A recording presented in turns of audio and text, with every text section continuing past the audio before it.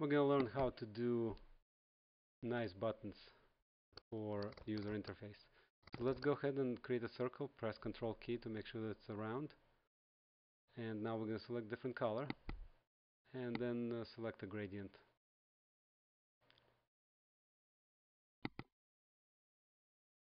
Now the gradient is important that we don't use transparent part of the gradient, and the reason is because you're going to put another copy of this circle on top, so you need to make sure that the gradient is white or whatever background you decide to use. So select the gradient and then set it to white and make sure there's no transparency. Once this is done, use the gradient tool, and since the light will be coming from the top, I want to make it darker on the bottom and lighter on the top.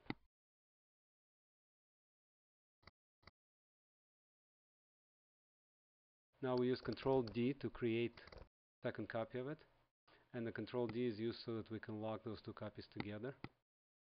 Use the line function to align both of them together. Now select the top circle and use the gradient tool in the opposite direction. So we want it darker on the top and lighter on the bottom. As you can see, we already have some resemblance of a button. Now select the top layer and adjust the blur effect. Right now it's 0. We're going to go and increase it to about 8, 9. Or whatever number makes it look good for you. And now we have a perfect button. Now we can adjust the colors just by selecting the top circle. And remember, we use the Control D function, so they're tied together, so we can just select the different colors and both the top and bottom will adjust at the same time. So this will allow you to create buttons of different colors, different look and feel.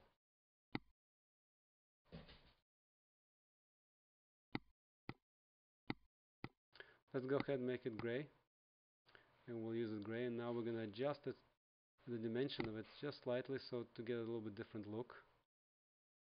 So we're going to select both top and bottom circle and squeeze it from the bottom. As you notice that the gradient also changed.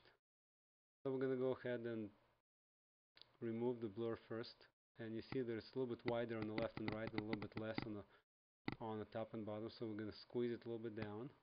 So we have approximately the same distance across the whole button.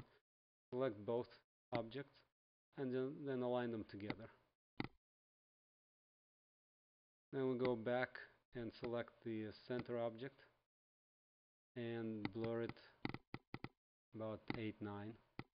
Now we have to go back and adjust the gradient. Adjust the gradient, top one and the bottom one, and we also need to adjust gradient for the bottom circle. And now it looks great. And that's how you have another button. Let's go ahead and copy paste using Control C, Control V. As you see, the gradient changed. Now some of this can be adjusted by default settings that you have in your program, so different settings will create different effects, but that's what I have setting on mine. So we're going to go adjust it so it looks approximately the same.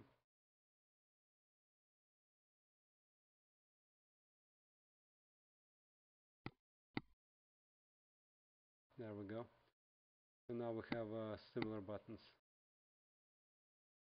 And we're going to go back to edit mode and change the button to a different color.